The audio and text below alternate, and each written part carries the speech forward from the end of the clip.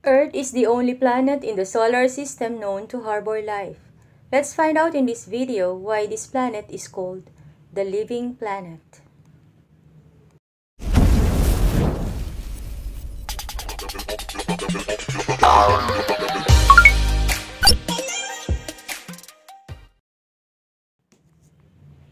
Let us first identify the planets in the solar system. Base sa illustration, mayroong 8 planets sa ating solar system. Ang mga planets na ito mula sa pinakamalapit sa ating main source of energy, ang araw, ay ang Mercury, Venus, Earth, Mars, Jupiter, Saturn, Uranus, at Neptune. What made the Earth different from all the other planets? Ano kaya ang mga katangian ng ating planet Earth?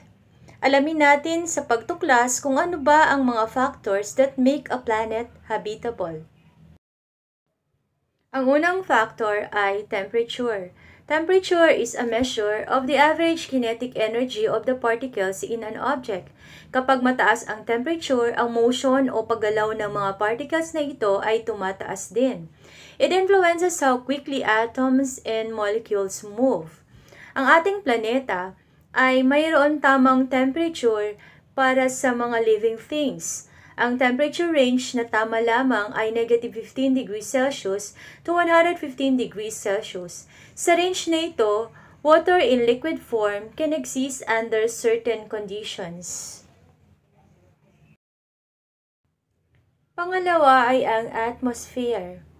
May insufficient gravity to hold an atmosphere kapag maliit ang isang planeta. Ngunit ang ating planeta ay may tamang size to hold a sufficient atmosphere, katulad din ng Venus. Ang ating atmosphere ay mga 100 miles thick. Ano ang naidudulot ng sufficient atmosphere? Ang surface ng Earth ay nananatiling warm at protected din mula sa radiation at mga small to medium-sized meteorites. Although ang Venus ay may tamang laki, ang atmosphere nito ay 100 times thicker than our planet at ito ay halos puno ng greenhouse gases. Kaya naman ang surface ng Venus ay napakainit para sa mga nabubuhay. Ang mga giant planets naman ay binubuo ng gas. Ang pangatlo ay ang energy.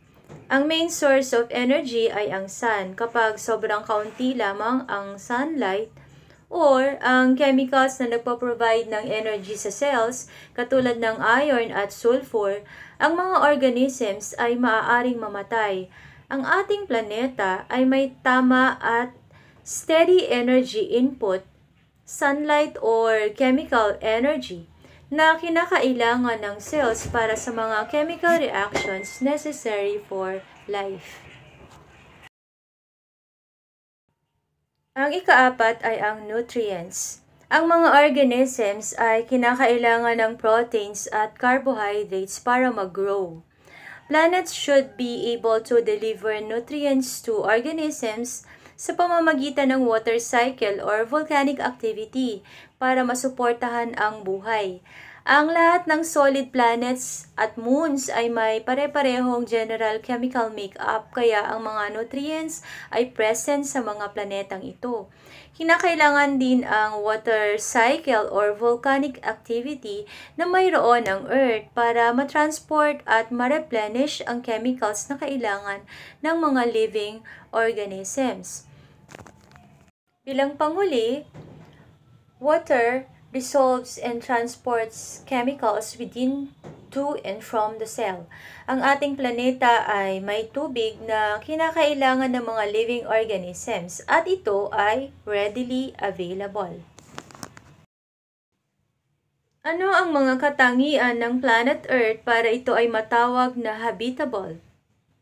Ang ating planeta ay habitable dahil sa mga sumusunod na dahilan. Ang una, tama ang distansya mula sa araw. Protektado mula sa mga harmful solar radiation dahil sa kanyang magnetic field.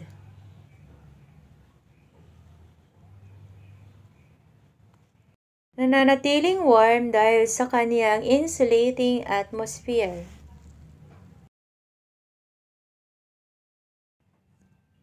May tamang amount ng ingredients for life katulad ng water at carbon. Ano ang kaibahan ng Earth sa ibang planeta? Ang pinaka-natatanging dahilan ay ang pagkakaroon ng ating planeta ng liquid water na matatagpuan sa kanyang surface. Ang Earth, Venus at Mars naman ay may mga similarities dahil sila ay pare-parehong terrestrial planets na gawa sa solid rocks at silicates. Mayroon ding atmosphere.